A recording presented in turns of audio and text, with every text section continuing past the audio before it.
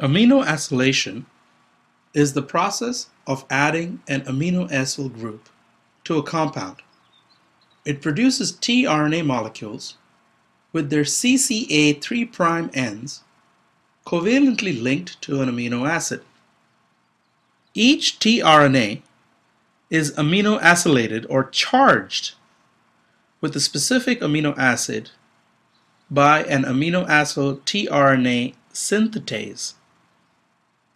There is normally a single amino acid tRNA synthetase for each amino acid, despite the fact that there can be more than one tRNA and more than one anticodon for an amino acid.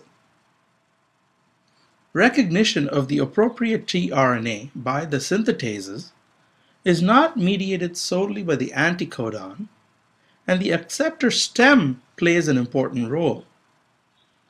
So here we can see that adenosine triphosphate, when added to an amino acid, produces a reaction where you get aminoacyl-AMP plus PPI.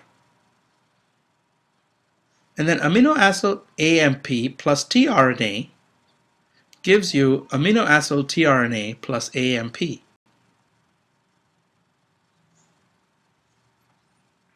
So here the amino acid and the ATP bind at the active site. Two phosphate groups are lost by the ATP, which joins to the amino acid as AMP. Adenosine monophosphate is then displaced by the covalent bonding of tRNA, and the enzyme releases the activated amino acid.